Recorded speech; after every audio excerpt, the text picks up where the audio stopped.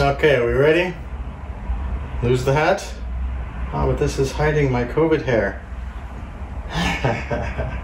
This is what happens when you don't cut your hair for 7 months. So, anyway, look how far down the rabbit hole we've gone.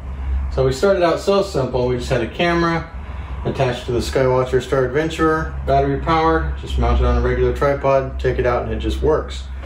That does work for 1 or 2 minute exposures.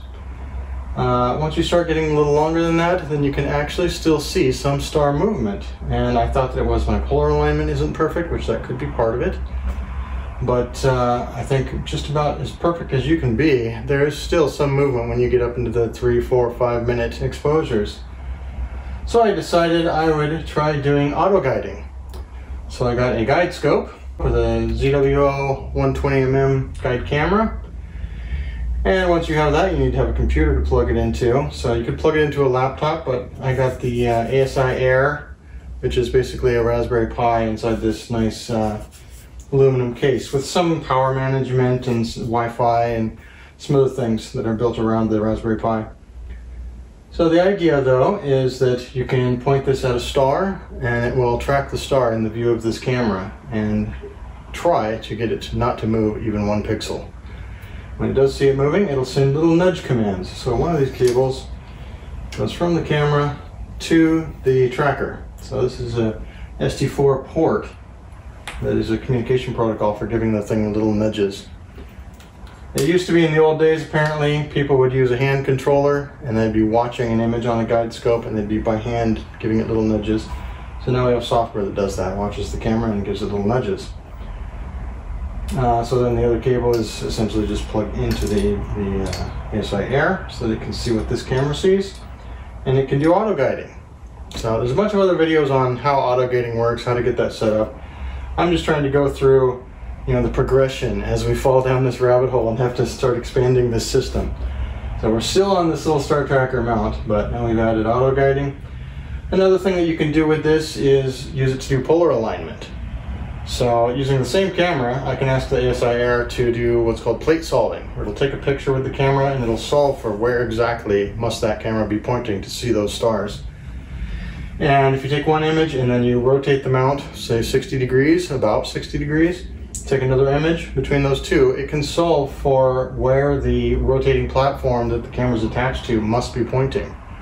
So it's not really solving for where the camera is pointing, it's solving for where the rotating platform that it's attached to must be pointing. So this doesn't need to be calibrated perfectly, but that ends up calibrating the mount perfectly. So this thing will take a couple images and it'll tell you how far you are off, and then you can make small adjustments, take another picture, and keep doing that until you've refined the polar alignment to much more accurate than you could do optically through this viewfinder. So you still kind of set it up by hand optically, visually, but to get it as close as you can, but then you make fine adjustments with this. Far beyond what you could do by eyeballing it.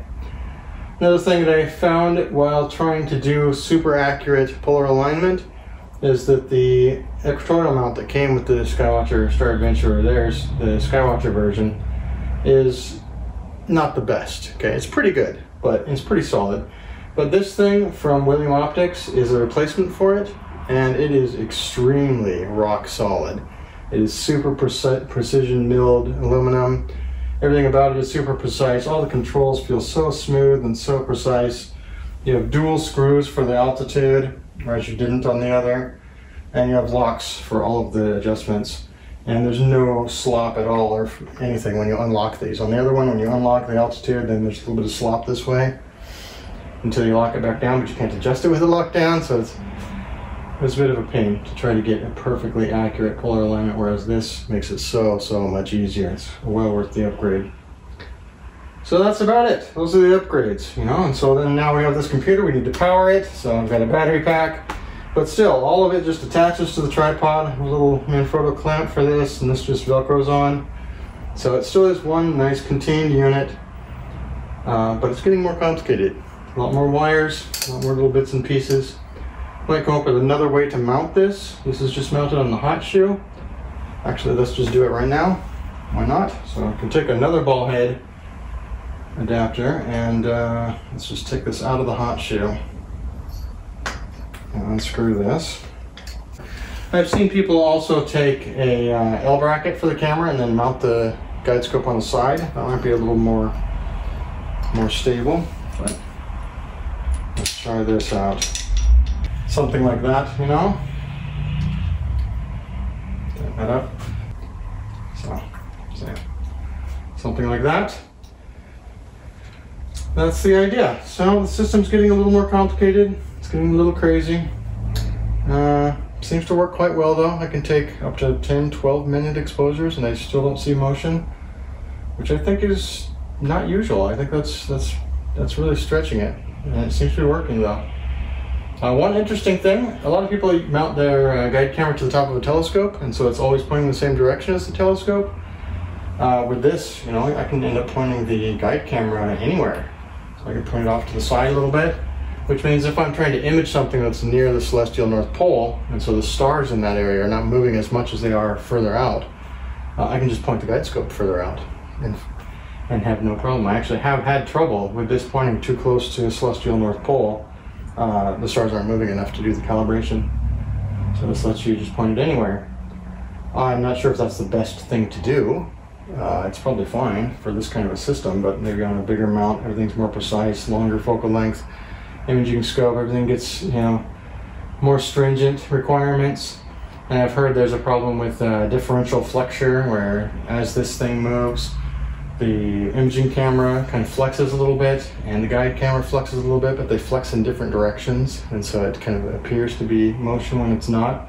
Or essentially, if you hold the guide camera perfectly steady with good tracking, that doesn't necessarily mean the imaging camera hasn't moved relative to it. So this kind of system may not be the best. In the future, I want to get a proper telescope, mount the guide scope to the top of it, and do that. It'll be one of the next steps. But this is pretty fun.